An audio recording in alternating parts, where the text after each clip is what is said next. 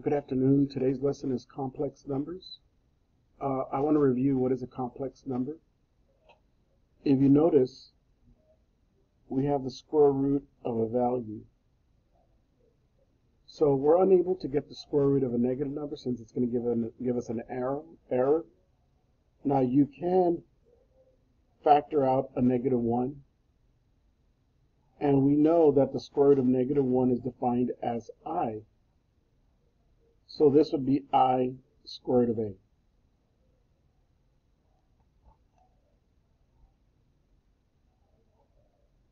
For example, we have the square root of -5, which is the square root of -1 times the square root of 5.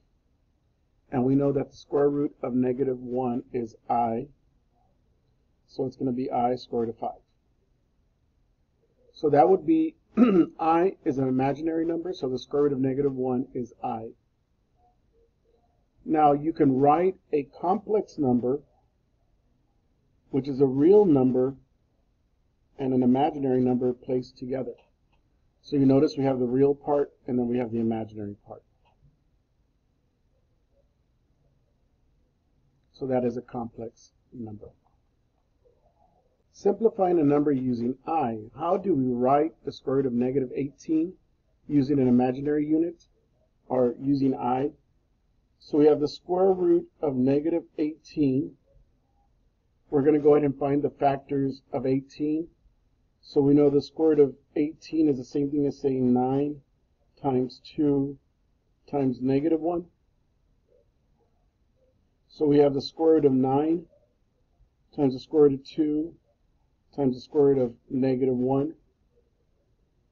And we know by definition that I is equal to the square root of -1. And we know that 9 is a perfect number. In other words, 3 to the second power gives you 9. So this will be 3. Normally what follows is the imaginary number, which is I, square root of 2. So the square root of -18 is equal to 3I square root of 2. Remember, complex numbers has a real and imaginary part. So in this case it says, what is each sum or difference? Well, you're going to combine the reals. So it's 4 plus -4. So 4 plus -4 gives you 0. That's the real. The imaginary part is -3I plus 3I, which gives you 0.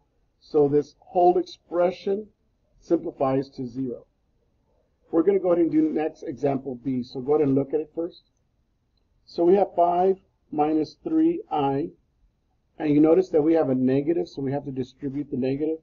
So it's plus 2 minus 4I. Remember that a complex number has a real and an imaginary part. So you have 5 and 2, so you're going to add 5 and 2, that gives you 7. And then the imaginary is -3I plus -4I, which gives you -7I. And it's usually accustomed to write the real first and then the imaginary. So now we're going to be multiplying complex numbers. So it says, what is the product of each, or what is each product? You have 3I, you're going to do the distributive property. 3I times -5, which gives you -15I. You're going to multiply 3I times 2I, which gives you 6I squared. And remember that if I is equal to the square root of -1, then I squared is equal to -1. Because the square root of -1 times the square root of -1 is -1. So we have -15I plus 6I squared. So 6 times -1 is -6. Remember I told you that the real part comes first, minus 15I. Let's look at B and let's look at C. This almost looks like we're multiplying two binomials, and we're going to follow the same process. We're going to go ahead and use the FOIL method. So we have 4 times -1, which is -4. 4 times -2, which is -8I. And we're not done. We're going to use the FOIL method. So we have 3I times -1, which is -3I. And then we have 3I times -2I, which gives you -6I squared.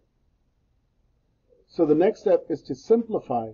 So we're going to combine the ones that are alike. So we have negative 4 minus 8i minus 3i gives you negative 11i. And remember that I squared is equal to negative 1. So we have minus 6 times negative 1. So negative 6 times negative 1 gives you 6. So we have negative 4 minus 11i plus 6. And when we simplify this, we have 2 minus 11i. We're going to multiply negative 6 plus I times negative 6 times negative I. So negative 6 times negative 6 gives you 36. Because a negative times a negative gives you a positive. Negative 6 times negative I gives you positive 6i. I times negative 6 gives you negative 6i. And then I times I gives you minus, it's going to be negative I squared. So we have 36. 6i minus 6i is 0. And then we know that I squared is negative 1, so it's minus a negative 1. So in this case, it's going to be 37. Dividing complex numbers, what is each quotient? Quotient is just another way of saying dividing. And you notice that we have 3i in the denominator. So it says multiply the numerator and denominator by the complex conjugate of the denominator. So in this case, if it's 3i, it's going to be negative 3i. And then the numerator you multiply times negative 3i. So what they did here is they applied the distributive property. Negative 3i times 9 gives you negative 27i. Negative 3i times 12i gives you negative 36i squared. And then negative times negative is a negative times a positive, negative 9i squared. Replace the I squared with negative 1. And so we get 36 minus 27i over 9. And then you divide. And so what you get is 4 minus 3i. We're going to go ahead and do problem B. We're going to have to multiply by the complex conjugate. So we're going to multiply by the complex conjugate, which is going to be 1 plus 4i. 1 plus 4i. So we're actually multiplying kind of like binomials. So we have 2 times 1 is 2. 2 times 4i is 8i. 3i times 1 is 3i. And 3i times 4i is 12i squared. Divided by 1 times 1 is 1. 1 times 4i is 4i. So 1 times 1 is 1. 1 times 4 is 4i. Negative 4 times 1 is negative 4i. And negative 4 times negative 4 is negative 16i squared. We're going to simplify. And so we have 2 plus 11i plus 12 times negative 1, since I squared is equal to negative 1.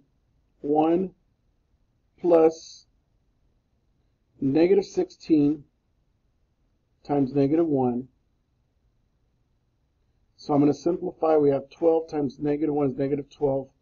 So it's negative 10 plus 11i over 1 plus a negative times a negative is positive, so it's 17. So we have, when we divide these two complex numbers, it's going to be negative 10 plus 11i divided by 17.